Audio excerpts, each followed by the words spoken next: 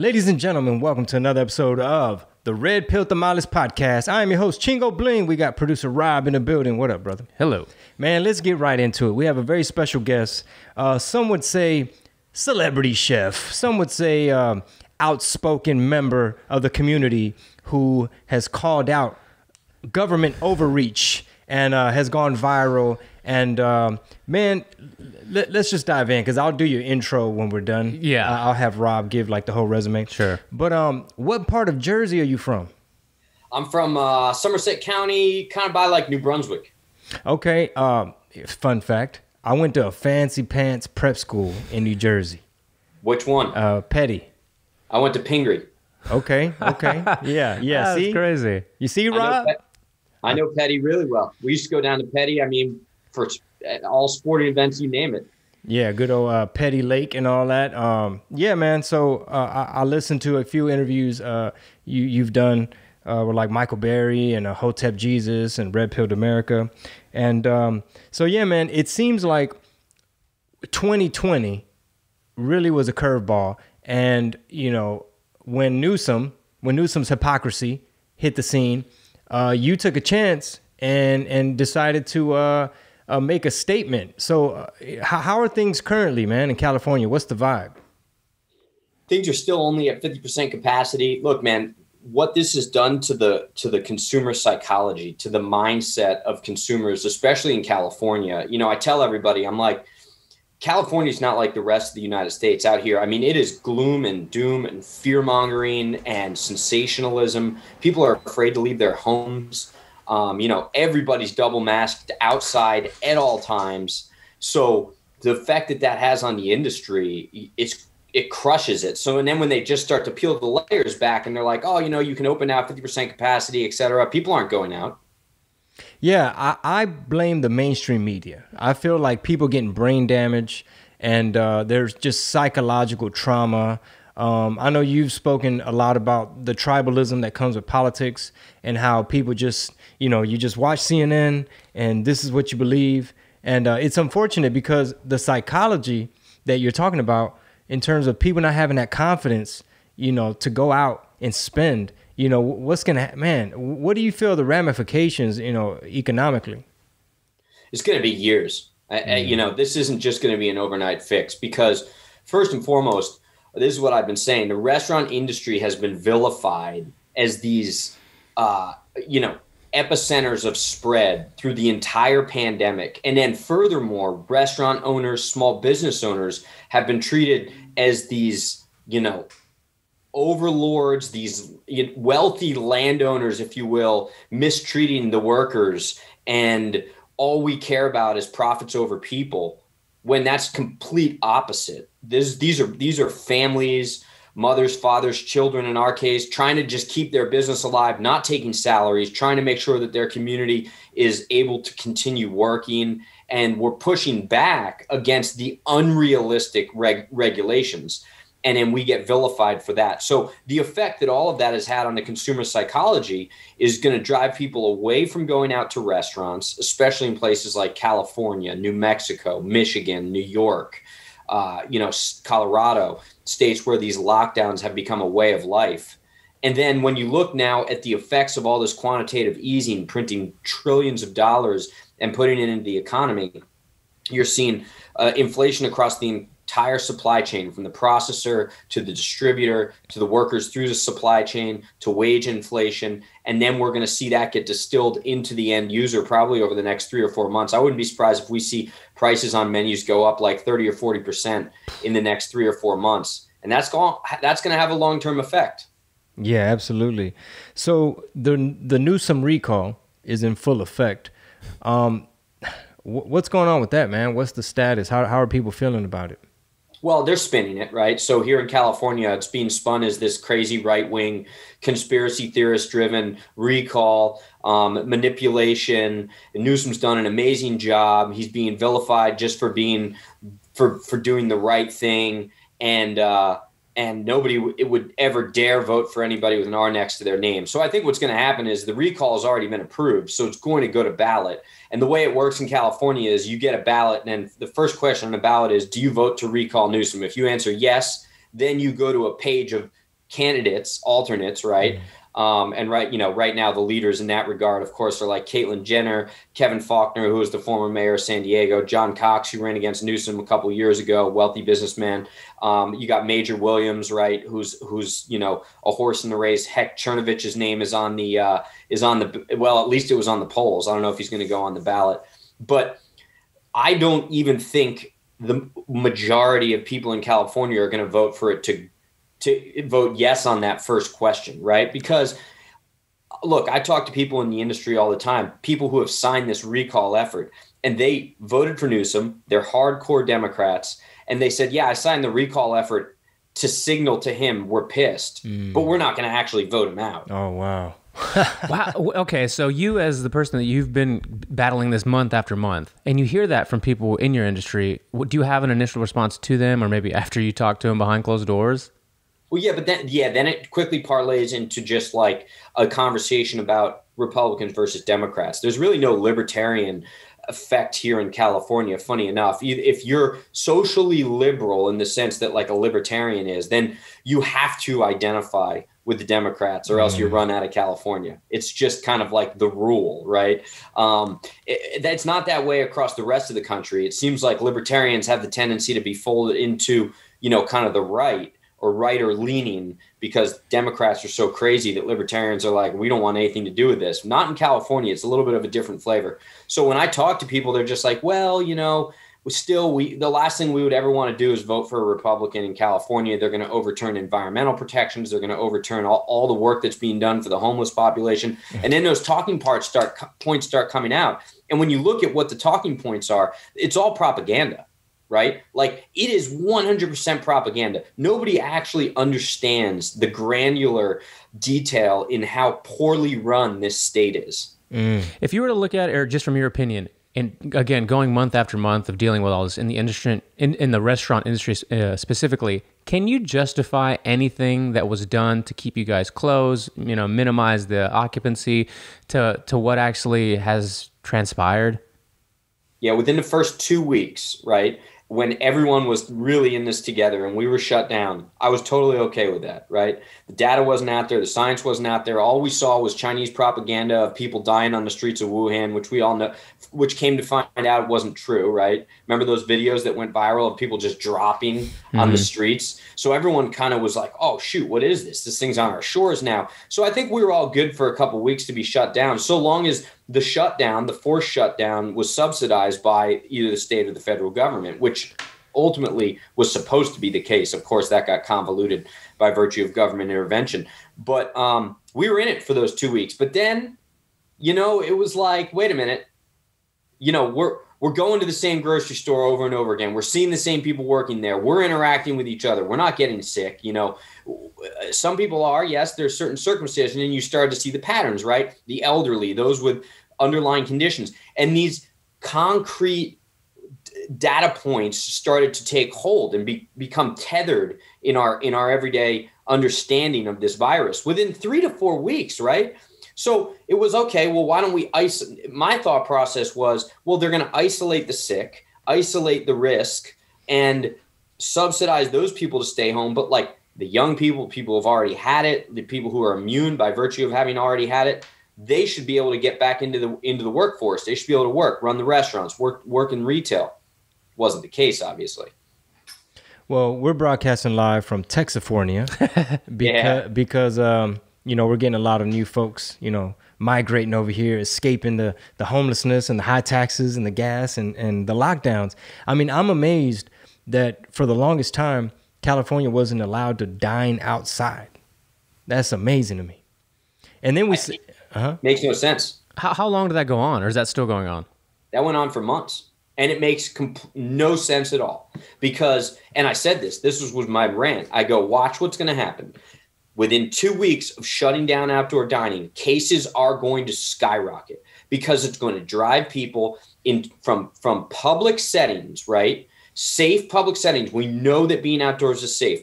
It's going to drive them from safe public settings with accountability, right? Because even people who are like anti-mask, if they're out in public and other people are wearing a mask, they're like, yeah, I'll wear the mask, So when you're in a public setting, you're holding yourself to a different level of accountability that you are if you're having a backyard party or you're having a neighborhood jam or something along those lines, right? So I go, it's going to drive people into closed spaces, indoors, and cases are going to skyrocket. And it's exactly what happened. Cases skyrocketed.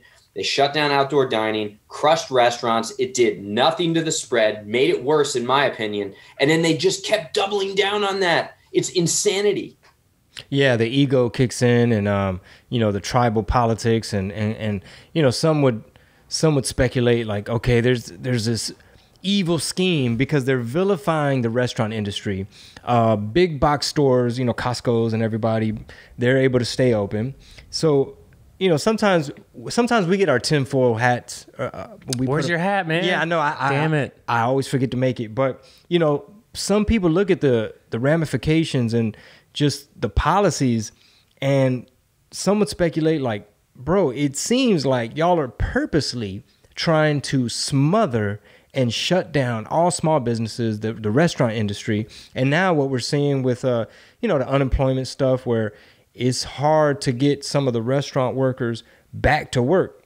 So it's just this crazy shit show. Yeah. Yeah. And look, I wouldn't go so far as to say that it's some coordinated scheme to shut down small businesses, because I don't give our elected politicians enough credit to be able to pull that off, right? Like, I don't think that they're intelligent enough to coordinate or organize enough.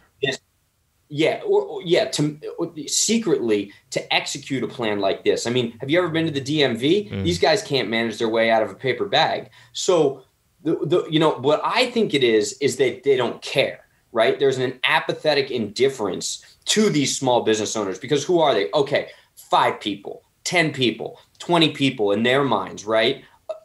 500 times over, right? So if I've got 5 business owners that I'm hurting that don't know anything, now if I target an Amazon or a big box corporation, now it's like I got to deal with the board of trustees. I got to deal with Bob, who's one of my lobbyists or one of my campaign donors. I'm dealing with corporate America has merged with the government. So now I'm dealing with the elite, and they don't want to deal with the elite. So it's much easier to just take out the low-lying fruit, which are these unprotected small business owners without cash on the balance sheet. They don't have a legal team. And that gives these governors the opportunity and these elected officials to say, look at these tough decisions I had to make. I didn't want to do this. This hurts me. But we've put a fund together now to give these small businesses $10 million in blah, blah, blah, based upon these strings. Oh, and you got to vote for me. See, I made this tough decision and it was so hard, but I rectified it and I saved lives because of it. We're bait. Right? Like we're the bait, the low-lying fruit. They could never do that with the big corporations because they wouldn't allow it. You think so? Considering how much money, especially let's say California, a lot of the revenue for that state comes from small businesses, from restaurants. And even knowing that, we still don't have an actual idea of why they would just not care as much, right?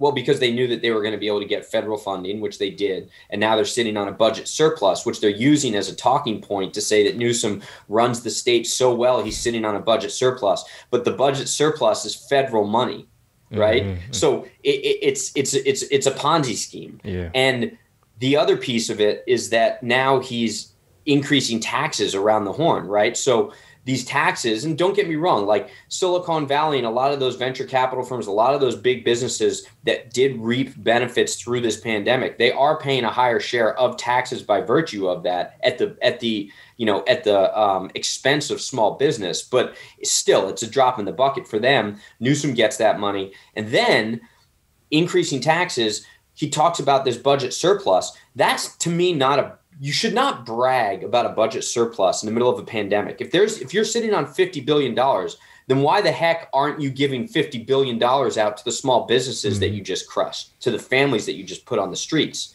Homelessness is running rampant. I mean, it's disgusting out here. And you're bragging about a $50 billion surplus, and everybody's like, great job, great job. Yeah, and meanwhile, French Laundry, the restaurant, got a nice little kickback. What do they call that when they cut them a check? What was it, 2.7 million or something like that? What? Yeah, they got immediate funding from PPP. Newsom's wineries did. Is it not coincidental too that the county that Newsom's wineries are in never had to face the strict restrictions that all the other counties did? They never did? They had some restrictions, but they were always in one of those better tiers, just coincidentally. Dude. And during the 4th of July, right? So I talk about, in California, coastal restaurants, our Black Friday, where we go from red to black, is 4th of July week, right? It kicks off the summer in 4th of July because I don't know if you know California, but you got June gloom. Like June is the worst month. It's just 60 degrees and cloudy all the time. Then July kicks in, and that really kicks off summer in California. Everybody comes to the beaches. Summer goes off. So we were so pumped about 4th of July this year because we were like, okay, finally we can hire, we can staff, we can do everything we need to do. Wednesday before the 4th of July, we purchased all of our inventory, all of our restaurants along the coast, double staffed, giving everybody the hours that they wanted. On the Wednesday of 4th of July, Newsom's like, oh, I'm shutting down the public beaches. Beaches, outdoor beaches, okay? Shuts down public beaches. His wineries are open, all right? We get totally crushed. We have to shut down. We lose all the product. I paid the team members because I'm not going to screw them over, right? Monday morning, he reopens the beaches. What? Yeah, see, it's stuff like that where it goes from, hey guys, we're just trying to, if one life saved is worth it. Not factoring in the balance of, hey man, these are people's livelihoods. Like who's going to measure the long-term deaths and low quality of life due to you wiping out a whole industry? So that right there is a fuck move. Yeah. That is a fuck boy move to shut it down, to kill 4th of July. Now, our current president, he doesn't sound like he wants us to have a very lively 4th of July. Therefore, me and my little nuclear family are going to go all out. So speaking of restaurants, Newsom and shutdowns, one of the counties where Fresno is, he had it set to red or some shit. And then him and, many people's favorite comedian, George Lopez, were out there shooting a little PSA. And we sometimes give Lopez a hard time on this show. Yes. With good reason. Because he goes so hard for politicians that are pro-lockdown. We're anti-lockdown like that. So I wonder if they got a kickback, the Fresno restaurant. Oh, that's interesting. We should look into that. Well, he was there to give them a check. Oh. So he was at that restaurant. So it wasn't just a TikTok that they were doing. Yeah, to publicize this new small business relief program, and they were giving them a check. Mind you, nobody was wearing masks. They were eating indoors. Like, who on his PR team thinks this is a good idea? And then I posted that up. I posted all those videos up of the pictures of him and Lopez without the masks on and doing all their grab ass and what have you. And I got completely wrecked on social. Totally wrecked on social. Like, the people went to defend him, huh? It's the whataboutism, I mean, it's like, but. I mean, nobody will accept the loss, right? Like, I'm the first to admit when I screw up. I'm the first to admit when somebody who I kind of throw my support behind screws up. Like, that's called being real, authentic, being human. Nobody wants to do that nowadays. And I talk about that during the pandemic, right? Sports totally shut down. And you know what I noticed? Everybody who used to be into sports suddenly turned into like an armchair political scientist. Knew nothing about politics before, but they picked their side. And they started throwing their support behind a politician or a party like they would a sports team. So, it's like, remember when Michael Vick got busted for all, like, the dog fights and everything? Mm-hmm. Every Falcons fan was like, who cares? Vic's a good guy. He was beaten as a kid. And, like, right, all these excuses because you want that Vic name on the back of your jersey. Like, you're going to stick up for this person no matter what. And I love it, man. I love that, like, loyalty. We're doing that now with politics. So, like, Pelosi goes out and gets her hair cut and, whips her hairdresser in public and this and that. And everybody's like, what do you mean? Pelosi can't get her hair cut? She's an important lady. Like, she can break the rules. It's like she's the Michael Vick of the political world, or use any name, right? Yeah. How many times have I not said that about politics and sports? Like, for months, I've been saying that that's exactly what it is. And it's real bizarre, man. It's real crazy. People do pick their sides.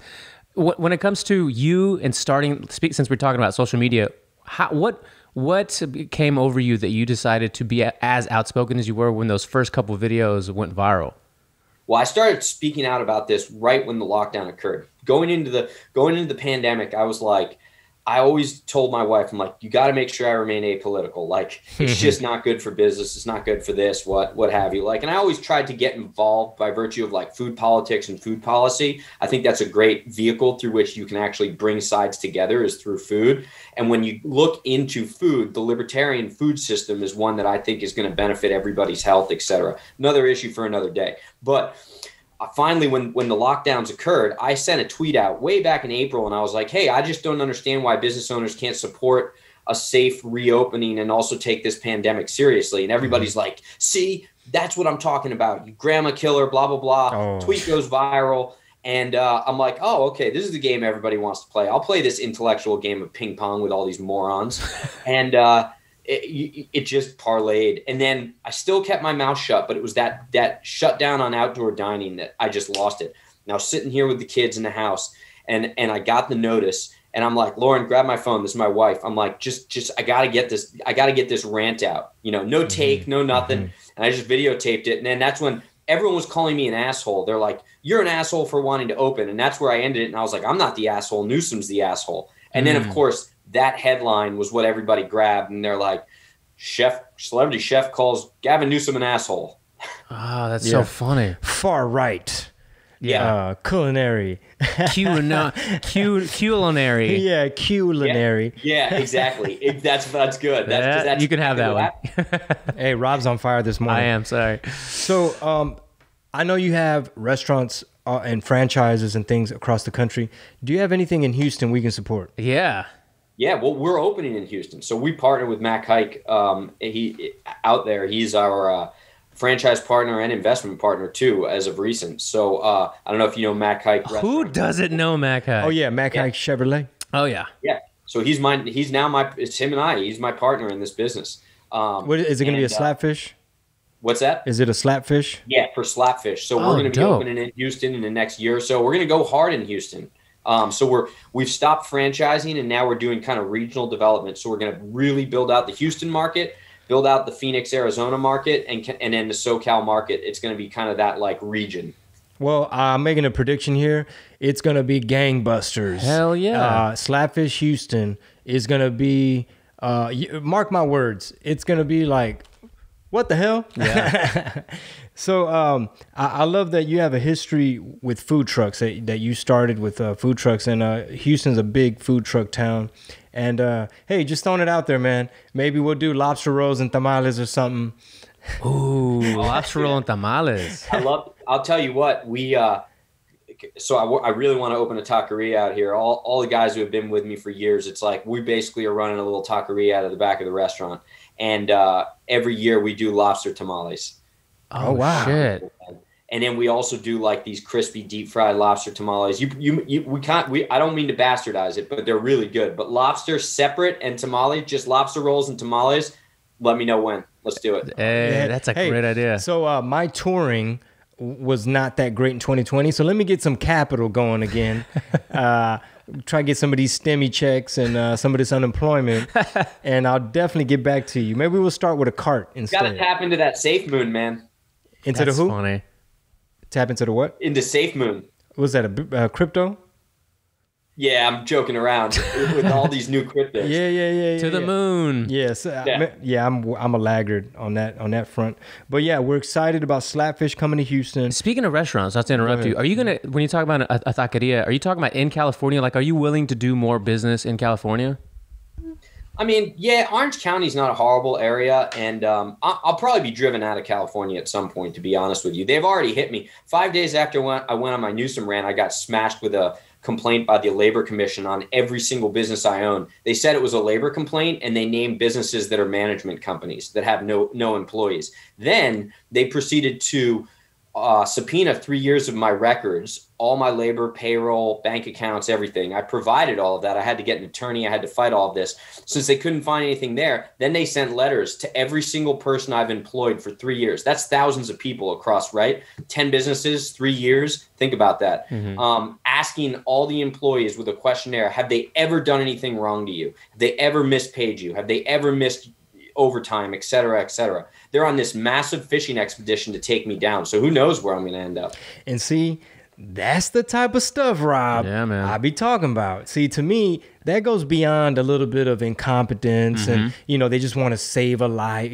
One life saved is what we're going after. I don't know, man. That's one thing it really rubs me the wrong way. And you're going to see that from more states. Like, I don't want to call them all out because there's tons of them, but Whitmer is one of them, I believe, in Michigan. Yep. And there's going to be a lot of other governors that really, the light's going to be on them, and you're going to see what kind of evil shit they're trying to pull on some of like gyms and restaurants and small businesses. What state is that, Whitmer? I believe it's Michigan, right, Chef? Michigan, yeah. Oh, yeah. She's bad. She's bad. And she's the one who tried to basically commandeer like a private ship for her own vacation when she was shutting everybody else down. They're all hypocrites. They're all elitists.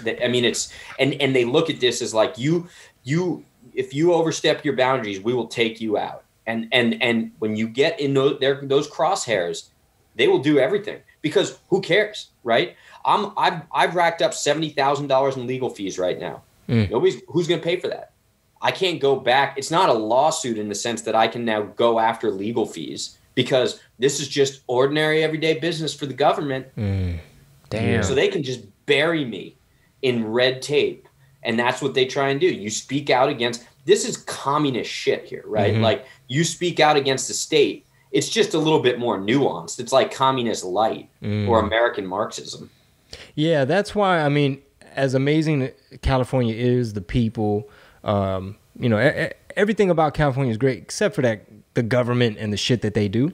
I don't know, man. I know Orange County and Huntington Beach is different than LA County and all that. But, man, with the amount of pressure they're trying to put on you and your family, I'd get the hell out of Dodge, bro. Yeah. I know. We're working on it. We're working on it. Yeah, well, hey, we might be neighbors because, like I said, Texas has a friendlier business climate. You have a hell of a partner with Mac Hike, and we love to eat. And everybody that listens to this show loves to eat good food. Yeah, we love to eat, and we love to support everything that you're doing. Shift gears real quick because I know you're a highly effective person. For you to juggle so much and you have a family, what are some of the routines and habits that you do that keep everything in order? Look, I'm constantly working out. I use work to work out too. Some of my routines is just like I don't walk slow. I walk incredibly fast everywhere I go. I'm hands-on. When I get into the restaurants, I don't loaf. I'm always hands-on. So like getting in the line, if I want to learn about what's happening in the kitchen, I get online, I hop on pantry, I hop on grill, I work a few hours on the line. That's the easiest way to know. I don't do this kind of like general audit, but most importantly, just surround myself with good people. I like to surround myself with young, inexperienced workers who learn the right way because there's no egos involved, and I love giving people opportunities. Heck, right now, my area director of operation, who's making significant amount of money. Money he never imagined that he would be able to make. He's only 20 years old, started with me as a dishwasher and counter sales guy. Brilliant kid, just constantly overlooked because he's socially awkward. He's my right hand right now. Kid's 20 years old. Wow. The guy can do anything. And there's millions of stories like that within our organization. Not millions, tons of stories within our organization. So that's the key. Your team,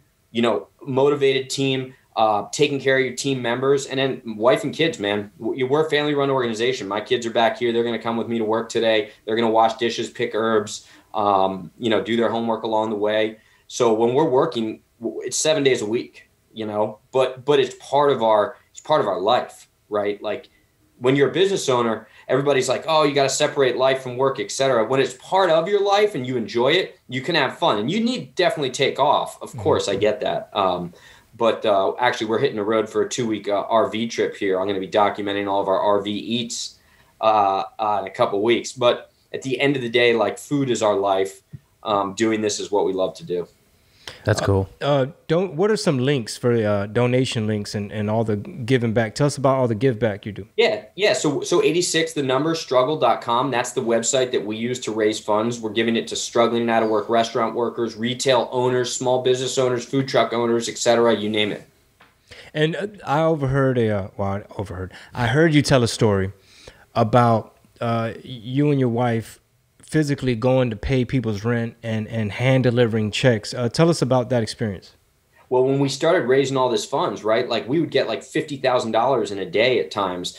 And when it was really on heavy, that was probably our biggest day. But we got in 50. We're like, we've got 50 to 100 people to give the money out to. So we've got to be as fast as possible. We crashed out Venmo, Zelle, Cash App. They've all got like $5,000 limits. So eventually we were just like, screw it. We all got in the car. We started writing checks, driving around Southern California, paying landlords, paying business owners, paying people's rent, utilities, you name it. Damn. With everything that's going on in, political climate, the restaurant industry, and people's fear levels, and, things are slowly opening up. Where do you anticipate? Where do we head from here? What's the future hold?